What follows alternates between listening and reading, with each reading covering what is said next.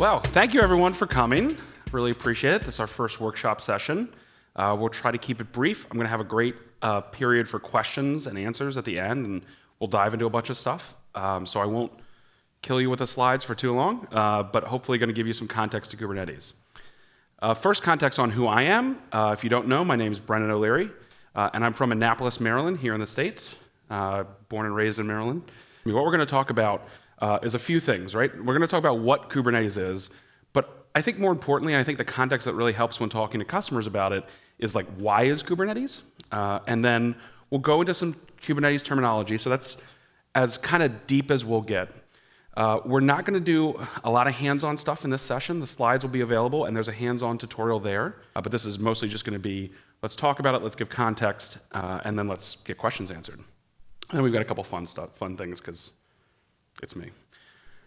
So first off, what is Kubernetes, right? And so you'll hear it called a lot of different things. You'll hear people say, well, it's a container scheduler.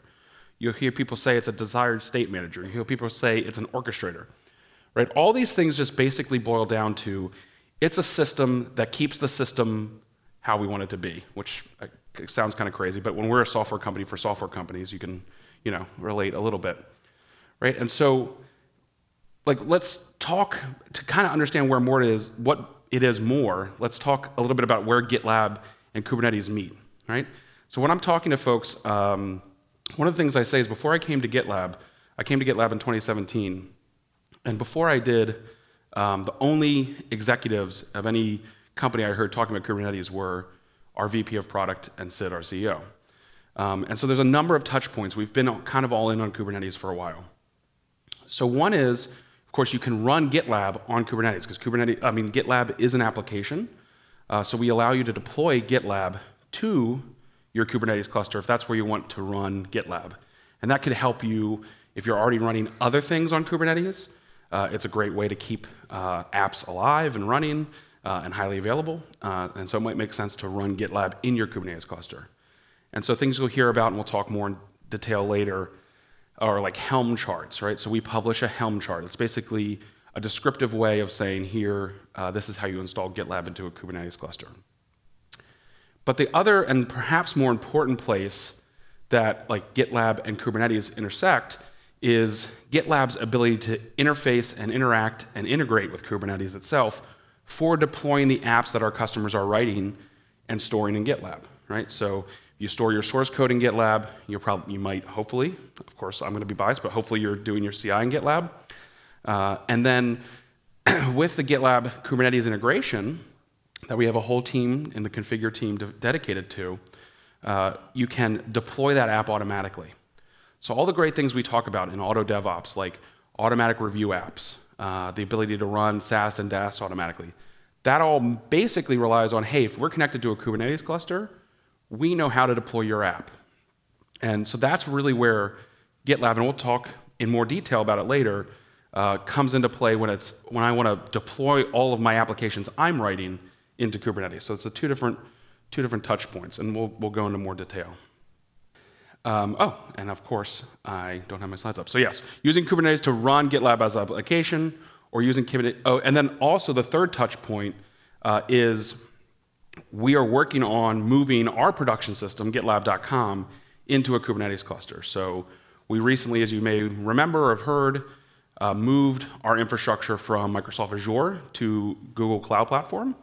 And one of the main reasons for that was we want to run GitLab.com at the scale that it is inside of a Kubernetes cluster so that it's able to scale and keep up with demand even better than it is today. And GCP has kind of been on the forefront of running Kubernetes in the cloud, and so that's why we chose to go that way. So we're not running it yet. We're talking about which pieces of infrastructure first go into Kubernetes, but that's another way. And then, of course, like I said, GitLab can be a platform to run your applications on Kubernetes, and we'll talk a little bit more about that. So to kind of answer the question, why is Kubernetes, I want to do a little history lesson through deploying applications, right? If you're a software, first on Kubernetes and then through deploying applications. So Kubernetes originated at Google. When you're a software developer and you want to deploy an application, there's a system called Borg. And this system basically is agnostic to you, the developer, as to where the hardware is, what kind of hardware there is, how much hardware there is. You just say, I've got a new mail app that I wrote, I'm calling it Gmail, and I want it to run on 10,000 servers globally distributed. And Borg just goes and figures it out and does it. Right? So the infrastructure team at Google enables their developers to deploy as fast as they do through Borg. So that's a closed source inside Google solution.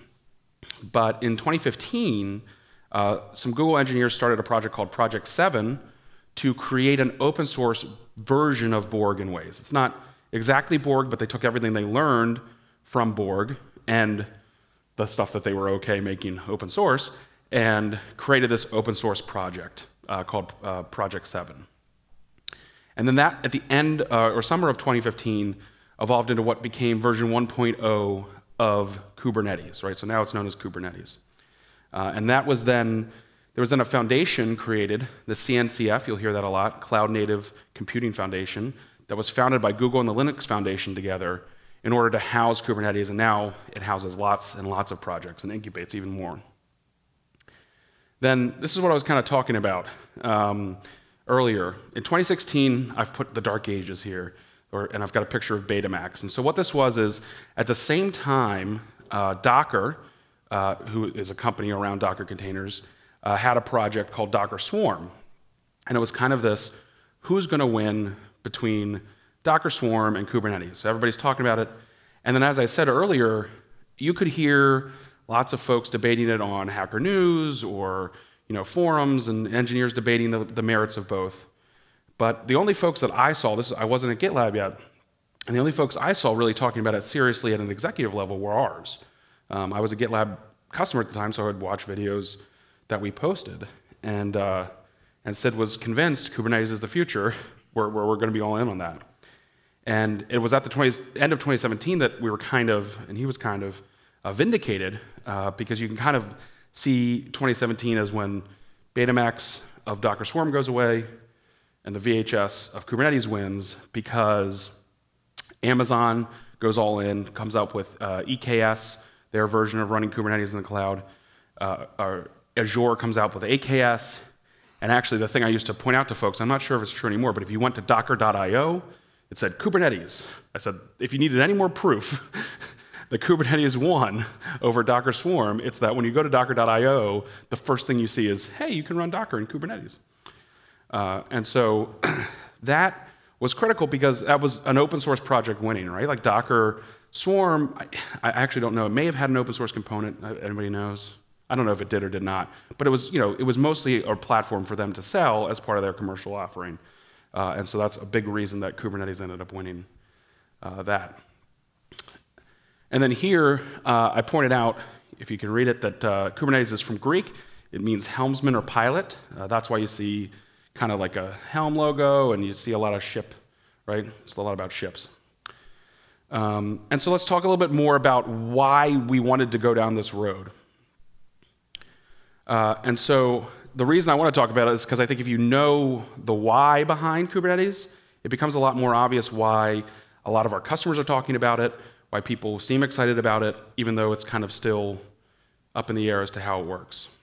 So let's talk about if you wanted to deploy an application, right? You write some software, you've checked it into GitLab, and you want to deploy it so that people can use it.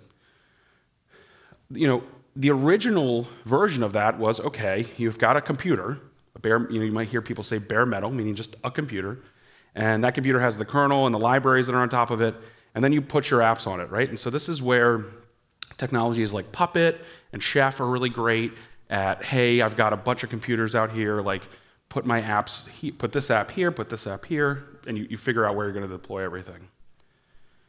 Then after that came an abstraction away from that model called virtual machines, right? And so a virtual machine actually takes one physical computer and breaks it into multiple entire computers virtually, right? So it's not a real computer, but it's, for all intents and purposes, it is, because it has the whole kernel, all the libraries, and can have all your apps in it, right? So then the next abstraction that came was the idea of containers, right? So why do we need a copy of the operating system every time on the same computer, right? That's what a virtual machine is. copy the operating system on every virtual machine that's running. So the container takes that away. It says just run one operating system at the computer level, put Docker or there's other container technologies on top, and then you can have a container that just contains the library and the app you want to build. So when I'm saying library, it could be things like Java or Node, right? The things that we're building the app with. The problem with this is you start to get away from what a human can kind of understand, right? It's kind of easy to understand, like that computer is my email server, and that computer is running my web app, and that computer is running my point of sale app. But very quickly now we've got all these abstractions in place, and it's kind of hard to understand, like, where is stuff, right? And so I've kind of illustrated that here, right? So again, it's easy to grok and figure out where stuff is, but as you get more and more containers and you separate concerns, that's great technically. It has a huge advantage technically, but it really kind of creates a mess as to, wait, how are we managing all of these containers, right? And there's another problem, right? So bare metal, virtual machines, containers, these all still to some extent assume you know what's going on with the computer that's running them, right? And if that computer goes out, it's on you to figure out what to do, right? So computers break all the time. It's a thing that happens. I've heard that something like Google, and we've got some folks that have worked at Google before here, they'll know better than me, but replaces something like 1,000 servers a day, because computers just break. And so with any of these other solutions, you have to monitor for that, and Puppet has to watch. You have to have Puppet and orchestrating or something like it, orchestrating, hey, what computers are running and what's not, and health check and all this stuff. Kubernetes is really very self-healing, right? You just throw a bunch of hardware at Kubernetes, and it's going to figure out the best way to run it. That's one of the big benefits of Kubernetes. You can kind of think of it if you know about RAID systems for hard drives, right? Random array of inexpensive disks. The idea, you put a bunch of disks together, there's a lot of different complicated things you do against them, but now you have one bigger disk. Same idea with Kubernetes. And if one of those disks, you pull it out and you throw it against the wall, everything still works. So let's next talk about some key terms, and that'll help us unpack like the concepts behind Kubernetes, because you'll hear a lot of these terms thrown around, especially when you work at GitLab, and we're talking about Kubernetes all the time. So I want to spend some time just kind of simplifying what they are. So first, again, we talked about container scheduler, desired state manager, right? These things are to help you try to understand what Kubernetes is, right? Basically, I say, I want my app to run like this. It's going to need 3 front-end nodes. It's going to need a database. It's going to need let these people in through this port. And you state that, and then again, Kubernetes is the orchestrator, the manager that places all of those things in the disparate hardware. It doesn't care where. You don't care where. You don't have to figure out, oh, this app needs 2 gigabits of memory, and this app needs a gigabyte, and this app needs 500K, so let me figure out how much memory I have on different computers and distribute it. It just figures that out. So some terms you'll hear pod, node, and cluster, right? And so I've got those kind of in order here. Cluster refers to kind of the largest set of things in Kubernetes. So this is the entirety of all of the machines that are running Kubernetes that are where your application's running, right? A node represents one physical or virtual device there, right? So you can think of it, a node as a computer, right? So I have 3 nodes. It means I've got 3 computers. Those are where my applications are going to run. And then a pod is where the containers themselves are actually running. So a cluster has many nodes. A node's going to have many pods, probably. One or many pods. And so that's kind of how that breaks down. And the pod just is a unit that says these are the containers that represent the front-end website, or these are the containers that represent the payment system. The other side, again, kind of have that same hierarchy between deployment, replicas, and service. So a deployment just talks about deploying one set of applications or set of containers. Replica says, well, how many of those do I want to run at a given time? And then service says, what are all of the deployments that make up a service, right? So again, if we think about it in the GitLab world, if you're familiar with the GitLab architecture, you have to have Postgres database, you have to have a Redis caching layer, You have to have machines that are running Rails to run the actual web app. Those might be deployments, but GitLab as a service might be GitLab. So we'll go a little deeper into each of these. And so these definitions are actually taken off Kubernetes' website. Again, they're trying to expose to the world, all these terms that are just ways of abstracting the way we think of things. So again, the node is a worker machine. It could be a physical computer. It could be a virtual machine. Most of the time, it's a virtual machine, actually. But it has a whole operating system on it. And then it also has Docker on it, probably. And then it has one or many pods running on it. So here we can see the outline where there is the kubelet, which is just the way that Kubernetes controls the node, and Docker that are running on the node itself. And then we see the pods inside. And again, a pod can have one container in it. A pod could have a container and a data store in it. A pod could have many containers in it. But we can see all of those broken down there.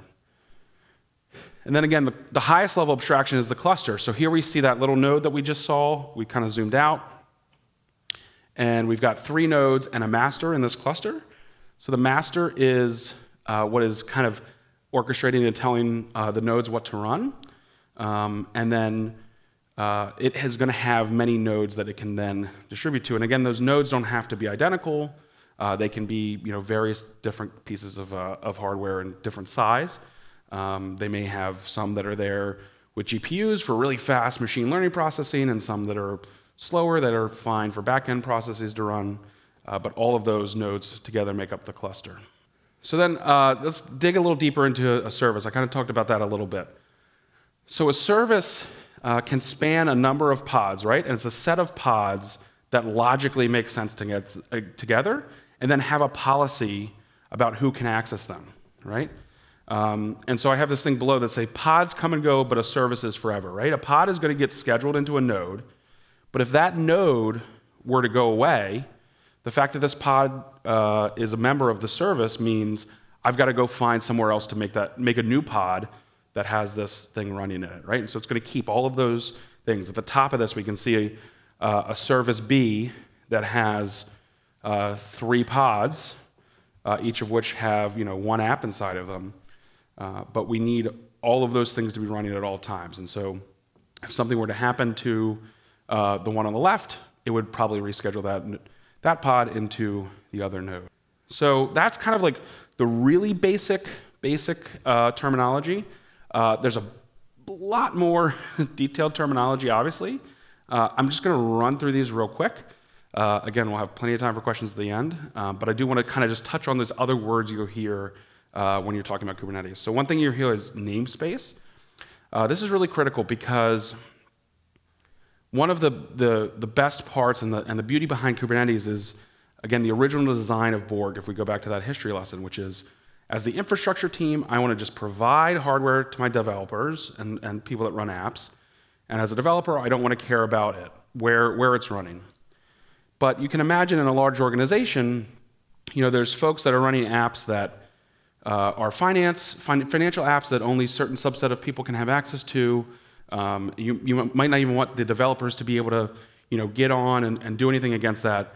And now in Kubernetes, you've kind of got a seemingly kind of Wild West that this node could have anybody's pods running on it, right? There's no guarantee about where they're running. So a namespace is another concept that Kubernetes uses to separate logically a whole set of services and pods and deployments, and everything that is within Kubernetes can be separated by namespace so that it can be multi-tenant from the beginning. And so that's really critical, because that's why a lot of our enterprise customers are so interested in Kubernetes, because it really allows them to have this separation that is going to meet their regulations that are placed on them, but then also make efficient use of the hardware or the cloud hardware that they're buying. You'll hear people talk about ingress and load balancing. So this is just basically to say that by default, stuff's running, but you can't get to it. You have to explicitly say what traffic is allowed into my service. And then load balancing is just something that's kind of built in. There's a number of different ways to achieve it. But obviously, if you have multiple apps or multiple copies of the same container that's running your app, you're going to need to balance the load coming in between that. persistent volumes. Again, this is a very ephemeral kind of way of looking at the world, right? We said I can take one of the computers, throw it against the wall, and everything's still running. But obviously, my data, I need persistent data. So there's a whole other subset of Kubernetes about how you deal with persistent volumes and things that are stateful versus the stateless apps that are running. And then it also allows for those things that we help enable, which is like rolling updates to your pods, right? So because you have this kind of distributed workload, you can slowly update your app over time. It enables things like Canary and blue-green deployment. It really enables a lot of that. And then lastly, you'll hear people say kubectl, and we'll come back to that one in a minute. So yeah, Kubernetes in practice. So this is where I'm trying to kind of, this is probably the most dense slide that I have, but I'm trying to kind of demystify, again, those multiple touch points that we have with Kubernetes, because they're two very separate concerns, right? And the separate concerns we're talking about here, I'm going to use very non-DevOpsy terminology so that we can understand it. The purple is dev, and the white is ops, right? So on one side, on the white side, if you're going to run Kubernetes and you're an organization, you have to have folks that know how to run Kubernetes maybe, and maintain the cluster. So that's one way to do it, right? You can spin up your own cluster and add your nodes to it. There's all kinds of different things that you can do to it. But where that's made easy and where everyone's pushing towards is a cloud provider, right? What a cloud provider does is make that part really consumable. So instead of having to use the command line and spin up my own machines and connect them all together, I can go into Google, say, I want a new cluster, I want it to have 4 nodes, and I have it, right? That same disparity exists on the dev side of the house if you think about deploying apps. Again, very possible to do kind of on your own. You can write a lot of YAML and describe your application in YAML. You could use Helm charts, which are kind of a more an easier way to use that, but it's still a lot of work. And you're still going to be interacting a lot and using a lot of command line tools to get it working. So the idea of that piece that we talked about earlier about GitLab deploying your apps is we want to be that same easy button, if you will, that Google is for creating a cluster for deploying the apps, right? And so that's where auto Helm charts, automatic deployment comes in. We basically recognize what kind of app you have, automatically create a Helm chart for you, automatically monitor your cluster, and then bring that all back into the development lifecycle. So that kind of is, again, it's complicated, but it's just two separate concerns, and it kind of shows the use case we're going for with our customers, and how we would try to educate our customers about what we're doing with Kubernetes. Again, the slides will be available, so we'll have this hands-on exercise you can do. It walks you through it one by one. But we'll just end with a couple little fun things. One is K8s. You see K8s a lot. It's really not that complicated. The way you spell Kubernetes is K, 8 other letters, and then an S. So that's hard to do. It's easier to write K8S, and so that's what you end up with. How do you pronounce Kubernetes? So again, I've got a link in the slides to the 8 different ways you can pronounce Kubernetes. Kubernetes. I think I say it the same way every time, Kubernetes, but I may not. And then Jason Plum pointed out to me that this debate is supposedly settled, although I have a counterpoint to him. So kubectl is the control that you use, the command line tool that you use to interact with Kubernetes. And some folks say it should be pronounced kubectl. But you also could be kubecontrol. I mean, that's what it really stands for. But kubectl is kind of nice. I like it a lot better. I think that the Kubernetes website now specifically says it's kubectl, or maybe kubecontrol. It says it's not kubectl. But I found out that someone embedded IDs in the SVG version of the Kubernetes logo that says it's pronounced kubectl. So I'm sticking with kubectl for now. And the other thing that Jason didn't like from this presentation, but I've kept it anyway, is I'm trying to change the pronunciation of GitLab Control or GitLab CTL to GitLab Cuddle, because I think that's great. So you're all on Team GitLab Cuddle now. All right. So how do we make Kubernetes a game? Again, this is kind of a cool thing. There's a whack-a-mole game where you actually, it spins up a Kubernetes cluster, and you can like punch a node with the hammer from whack-a-mole, and the node goes away and another one pops back up, right? Great little explanation. And then someone actually did also spend the time to make that into a physical device. So there's like a physical like DJ keypad that has lights on, lit buttons, where you can actually control your Kubernetes cluster like a DJ. So if you're really into it, after you take Jason's lesson, you can then go build that. There's also a Kubernetes children's book. Highly recommend it. There's videos that go along with it, and it's a whole, it's a giraffe and I think an owl. I don't know what that little guy is, and they're exploring the world of Kubernetes. That's all I've got for you. Thanks.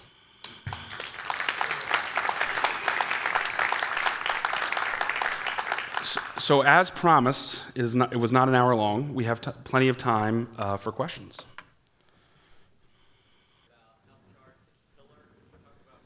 Mm-hmm. Well, there's some nuance with respect to that. Sure. Yeah. So Helm again is this system.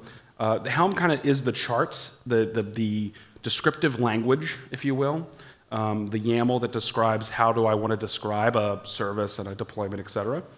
How that actually, you take those just text files, right? Helm, you can think of Helm as just the text files. How you take those text files and then actually interpret that into Kubernetes commands is through what's called tiller.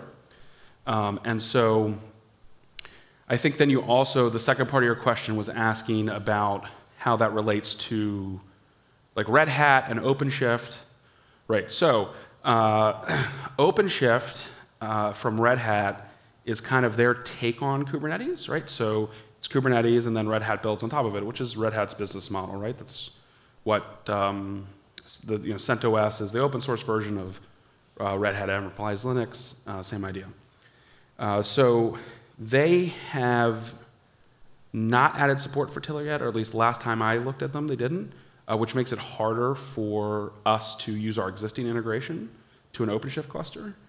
Having said that, I think that we're doing a lot of work on OpenShift right now. I think that's like actually the focus of the configure team, but I don't know.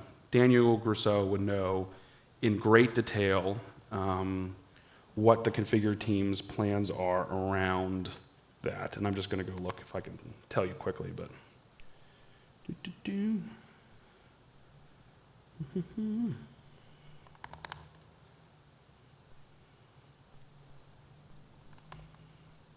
yeah, I'm not sure. If you can't find out from Daniel, let me know, Jim. But he should. I would definitely recommend.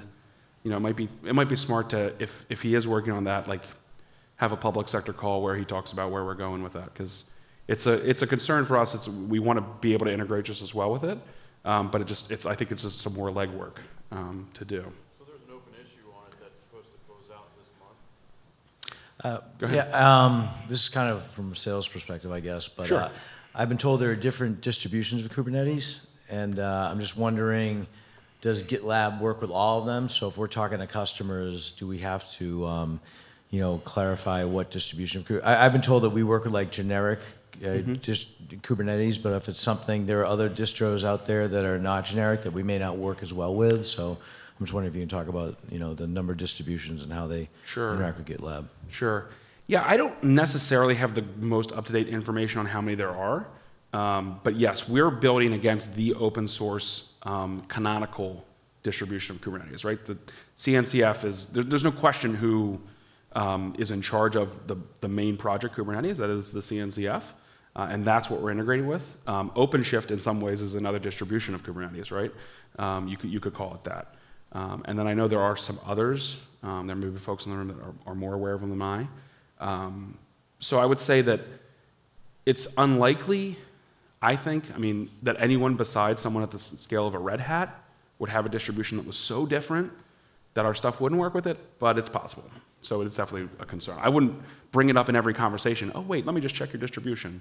But if you get an inkling that there may be something funny going on, if I was an enterprise customer, I wouldn't want to use, again, some other distribution that's not very well used, right? Like, I'd use OpenShift, I use main Kubernetes. To go to another distribution, that's a big bar, that's a high bar, and a big risk for me at this point. Now, that could change in a year, but at this point, that would be a big risk for me. That's fine. My first one is, I know how we natively integrate with Google's Kubernetes Mm-hmm, as far as being able to actually spin up a cluster. mm-hmm. Do we plan to have the same kind of integration like AWS as well with EKS or things like that? That's a good question. When we built that, EKS was really in its infancy. I don't know. I'm sure there's an issue open probably. I'm not in charge of that part of the product, so I don't know how prioritized that's going to be. There's some differences about how Amazon implemented it that make it a little less clean to have a third party spin up.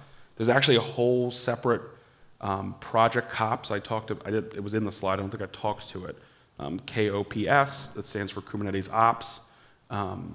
And really, that's the only way. I mean, you can point and click around, and you probably can use the Amazon API, but COPS is really the most mature way to deploy a cluster that's not in Google. Because Google really is just still pretty far ahead. But I think I would say that yes, we'd want to integrate. The question would be, are there APIs mature enough that now's the right time? I don't know. So the question was about Google TechOn. Is a competition or something we want to integrate with? I mean, I think in some ways it is competition, right? So TechOn, so now I'll give you a lot of context. Another foundation was just formed this year called the CDF, which is the Continual Delivery Foundation. I was just making sure I had the right, I don't think it's, yeah, Continuous Delivery Foundation. And Jenkins and Jenkins X have been put into that foundation as founding members, and then also TechOn, which, like, everyone's heard of Jenkins, only a few people have heard of that. And the reason for that is, it's a big focus from the Jenkins community to try and mature the tooling around deploying to Kubernetes, right? They have, I always say that one of their biggest disadvantages is they were written first, Jenkins to us, like if I'm talking about them, right? Like we've matured and come to age in a time of containers being the way to do things. So I think it is competition from that perspective of like, that's trying to catch up with us, is what it is. But we integrate with Jenkins today, and so why would we not integrate with TechOn if a customer needed it tomorrow? Because if you don't know it, you're not. Yeah, that's a good question. That's a tough one. I can see both sides of that. I mean, OpenShift is Kubernetes to a technical person, right? And so to just like copy and paste the configuration we have and put the word OpenShift on it is maybe not the best idea, but there's probably other ways to solve that I'm not thinking of on stage right now that we should probably maybe explore with. Again, that's going to be Daniel and his team. I think it'd be smart for Daniel, again, I'm just completely throwing him under the bus, but like a public sector call with Daniel would be a really smart thing to do. Thank you for the intro. Can you recommend a definitive resource to use to teach people about Kubernetes? Yeah, so do you want to learn do you want to learn more about it, or do you want to like put your hands on Kubernetes, I guess is the question. I'd like a resource like the ProGit book, which kind of takes you from zero to hero in Sure. the Git context. So there's a couple. I will post them with my slides when I post them. I can't think of them off the top of my head, but I'll find them. In the slides today is a great hands-on tutorial, which I think that's how I like to learn. But I'll try to. I know of a couple other resources like that I'll try to add to the slides as well. Thank you. Before I post them. Brendan, I've got a resource I can add to your material. Awesome. Yeah, I'm sure it's editable, so great. Around security. So cool. I did a presentation around securing Kubernetes, and so I did a lot of research on how you can hack it, and you might want to include that. Yeah, no, that would be great. That would be really great. Yeah, I didn't touch on that at all. I know Jason will talk a lot more about the boundaries that you need to set up when you're actually deploying apps in the 102 session this afternoon.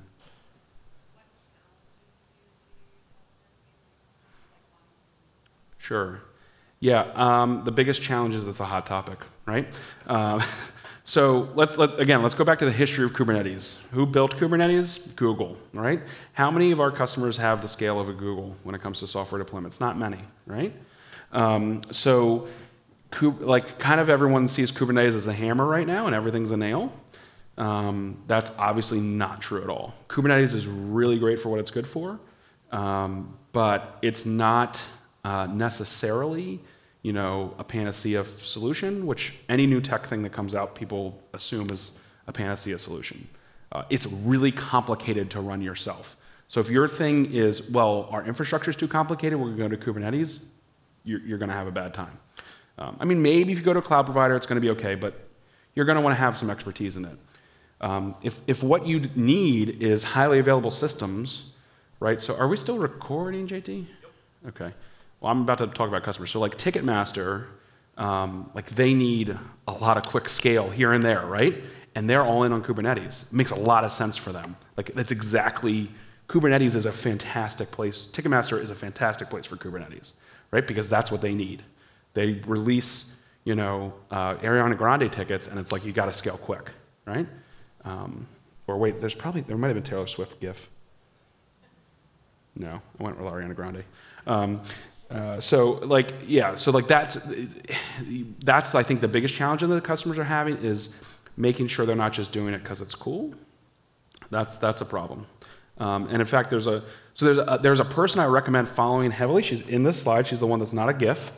Her name is Jessie Frazel. She's like at Jess Fraz on Twitter. She was one of the core maintainers of Kubernetes when she was at Docker. She worked at Microsoft for a long time. She worked at GitHub. And she's been doing a lot of advocacy about she loves Kubernetes. She helped write it. But she's doing a lot of advocacy about don't use it when you don't need it. And so she has she's got a great blog and some great talks out there that kind of talk about that. I definitely recommend it. That's why she's the one in the thing. It's like a little nod to dorks that might know her, like me.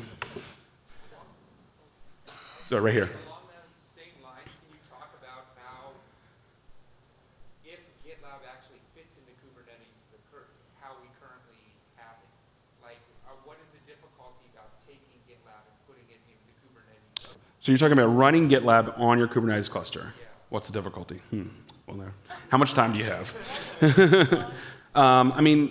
First of all, running applications in Kubernetes is tough, like I said. Running stateful applications in Kubernetes is really tough. Running a database inside of Kubernetes today is almost impossible. Plenty of people do it, but I'm going to call it impossible. And so GitLab has a lot of stateful information, right? The Git repositories are a lot of information, lots of really small files, right? And so there's not a really great way today to do that inside of Kubernetes. You're probably going to need some sort of NFS or something behind it. We're working on that. We've got a thing called Gitly that's going to be able to shard and replicate and be much more of a cloud-native way of storing Git data.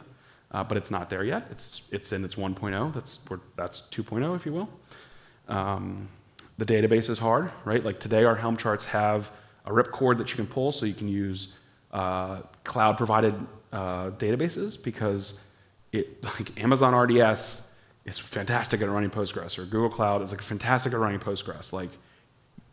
For you to try and user to try and replicate that inside your Kubernetes cluster is not smart. And so that's some of the challenges. There's 1,000 other challenges that, again, Jason could talk your ear off about. But that, again, GitLab being a complicated stateful application is why I would forbid people from having it be their first Kubernetes application. Jim. So if a company wants to move towards containerization, do they have to do Kubernetes? They don't have to, no. There are plenty of ways. Docker Swarm is still around. You can just do it. You can just do containers with traditional tooling. The difference here is this whole cloud native discussion, right? Again, a very buzzy word, but I think it's an important one because if you're going to containers, you now have a different kind of thing, right? And if you apply the tools that you have today to that, you can do it, but it's not going to go great. Kubernetes is the different tool, right?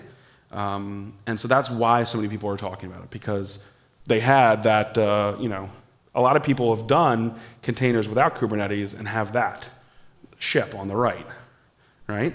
And they don't know what's running where, they don't know what the security is, they have no control. Kubernetes gives them control. So again, it's a use case specific of, if I'm trying to containerize, does that mean containerizing Kubernetes or just containerize? If you're going to get down that road eventually, you might as well bite it all in one, in my mind. But if you're not, if you're just doing simple things, maybe not. Depends. Sorry. It depends is the worst answer. But that is where we can help a lot, right? Like if you're doing that, that's where auto DevOps helps a lot, right? The concept of auto DevOps is you don't have a container, you don't have a Docker file, you don't understand a container, you just have your code. We're going to containerize it, Helm chart it, push it to Kubernetes. You're going to be able to learn a lot about what we're doing, and it's all exposed to you, right? It's open source, and it's actually just a YAML file, and so you can learn a lot about. I learned Kubernetes through playing with GitLab Auto DevOps.